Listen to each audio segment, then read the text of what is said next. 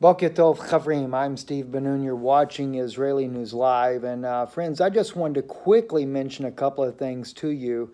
And this afternoon, we'll be flying back towards Orlando, but we do have a little layover there in Denver. And maybe we can meet some of you guys while we're there. So if you want to reach out to me, I'll take in, when I get to Denver this evening, I'll try to put on our website, IsraeliNewsLive.org, a quick little link where you can contact me as soon as I can figure out maybe where we can meet some folks at there.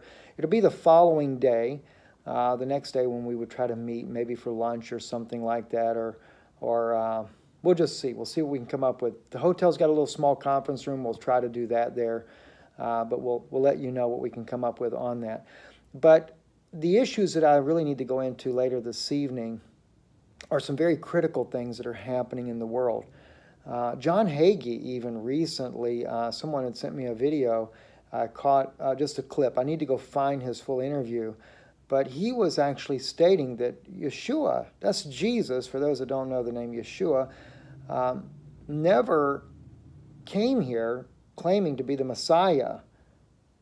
I was really blown away by his statement, and he mentions it. He said he can prove it, which that's totally false, because the woman at the well, when he met the woman at the well, and she said, we know that when Messiah comes, this is what he'll do. He says, I that speak with thee am he. No, he does claim to be the Messiah, so that's false what he says. But the other issue I'm concerned about is this is exactly what the New World Order is wanting. They're going to put to death those that believe in the divinity of Yeshua. And it's a very big issue. And now we find out President Trump is appointing his own president for Venezuela, claiming they have their own. Guys, look, good friend of mine in Israel, just a friend of mine. Now, I know he knows some people in the know. I'll just say it like that. But he said to me clearly that there's boots on the ground already. U.S. and Israeli forces have special ops in Israel right now that are working with the overthrow of the government. Now with Venezuelan president cutting ties with the U.S., demanding all their diplomats get out, it's about ready. They're fixing to go to war.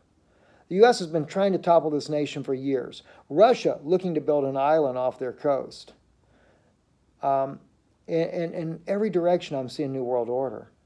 In the United States, 26 states have passed laws that you can't speak anything against Israel. The New York mayor recently allowed, I say the New York mayor, could have been the governor, I'm not sure which politician did it, just approved, like the state of Israel has, you can abort your child all the way up to birth. But yeah, you got the laws out there, the mother walks out of the hospital with the baby and chokes the baby out, then she goes to prison. What's the difference? You know, I'm totally against abortion to begin with. But what's the difference? You know, I mean, we have Herod is really on the move. And depopulation agenda, everything.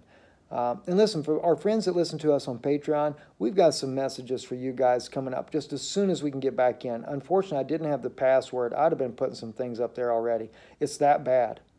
It's really that bad. And I can see global conflict coming.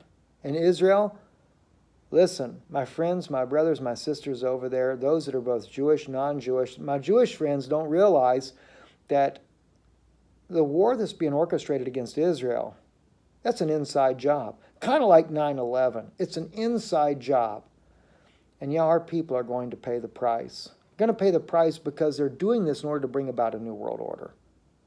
I'm bothered. I'm really bothered. Anyway, I got to make this short because I don't have much time to upload before I catch the plane. I love you guys. Thank you. Thank you for your support. Those of you that are supporting this work, because we don't have the money launderers to support this ministry. Wouldn't want them anyway, but my point is I know those ministries that get mega checks in and things like that do very well. We don't have that. That's why I wear the same color shirts a lot of times. Or as when we came back to America, I dug up a whole bunch of the old ones out of the boxes there, the ones I could still fit in after getting fat here in America.